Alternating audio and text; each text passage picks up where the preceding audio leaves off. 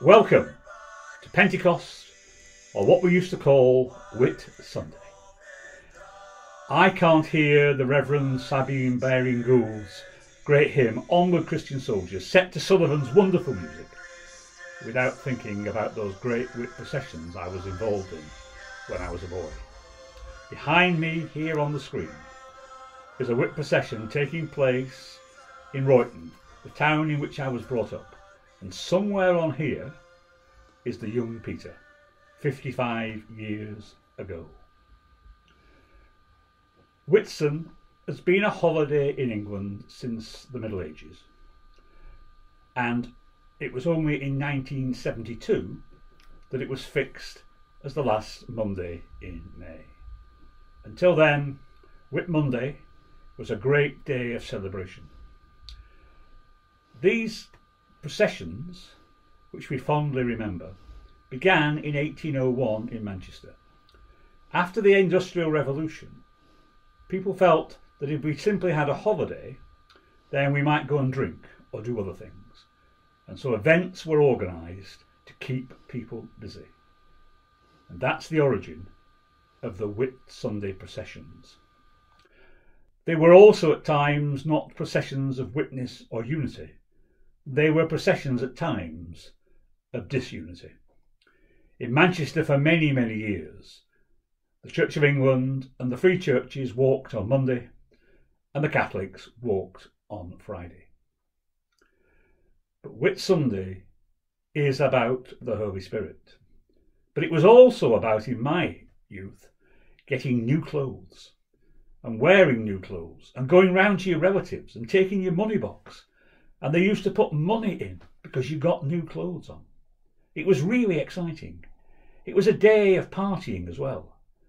And if you got half a crown, 12.5p, to those of you who don't remember that sort of money, you were doing very well. In fact, anybody who had a 10-shilling note, 50p in those days, felt quite well off. It was a time of celebration, a time of partying. And here in Forton, it happened in Garstang and around here.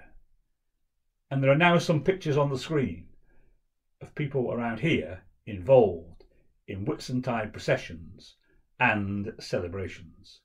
You may recognise some of them, but I have to tell you, there's a few years between these pictures and where they are now.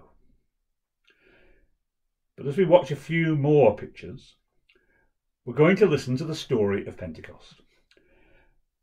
There are two stories of the coming of the Holy Spirit. There's one written by St. Luke, in which he talks of the Holy Spirit coming on the Feast of Pentecost in tongues of fire and with a wind.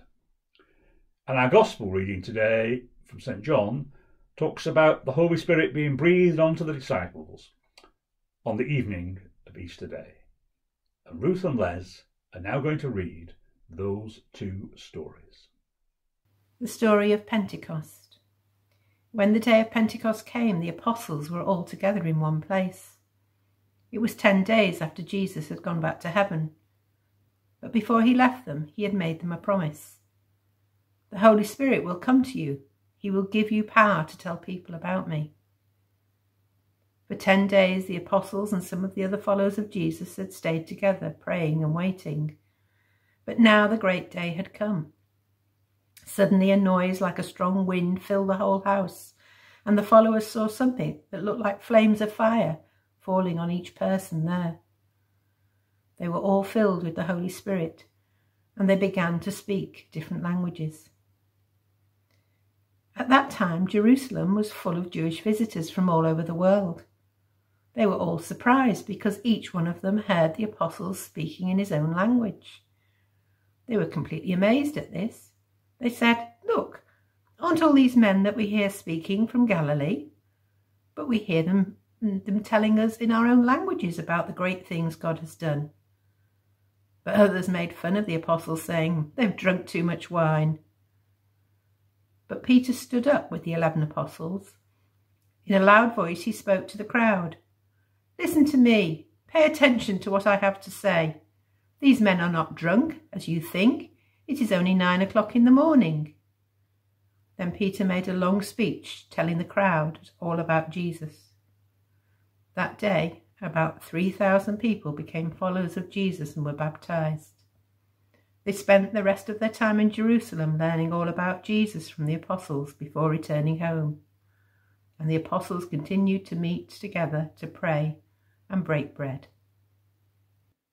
A reading from John. Jesus appears to his disciples.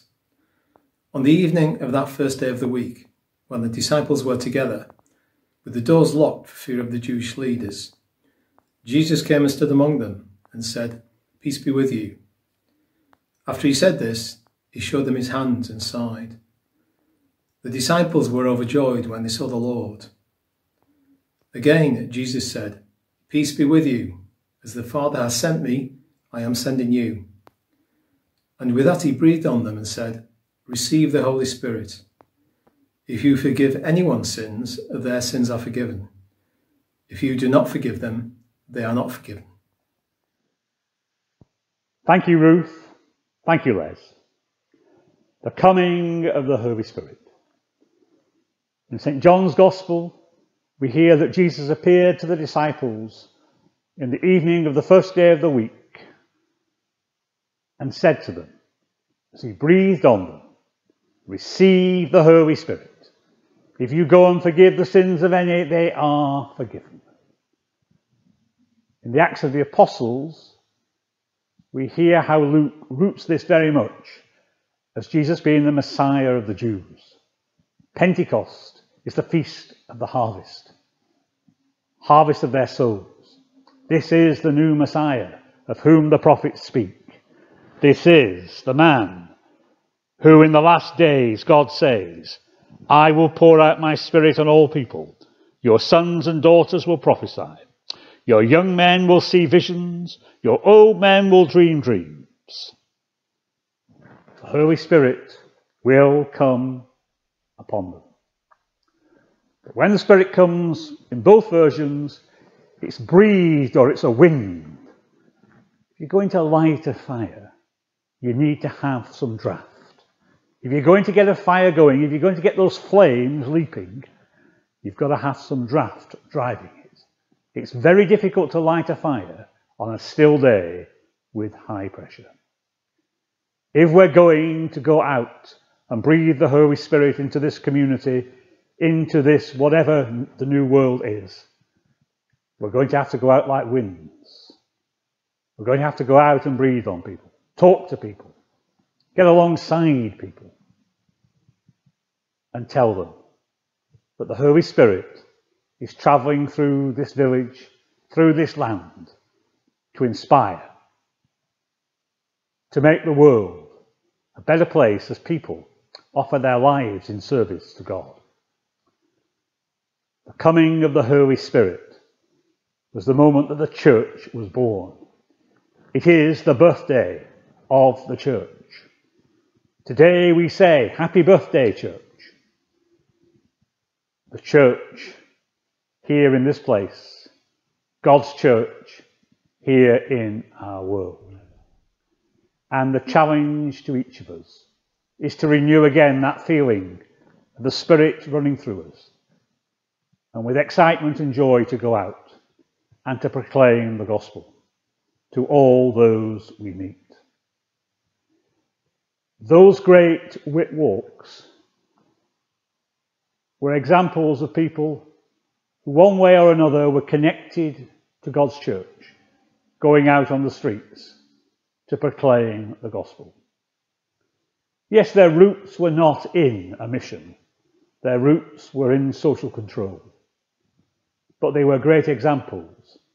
And I don't believe anybody can sing great hymns like "Onward, Christian Soldiers" and not feel their heart warm and their spirit rise. Today, when you break bread together, let the Holy Spirit come into your heart and your life and fill you with fire to do God's will. Pray for the church. Pray for yourself. and pray that the wind will blow, the flames will come, and the Spirit will work throughout this world.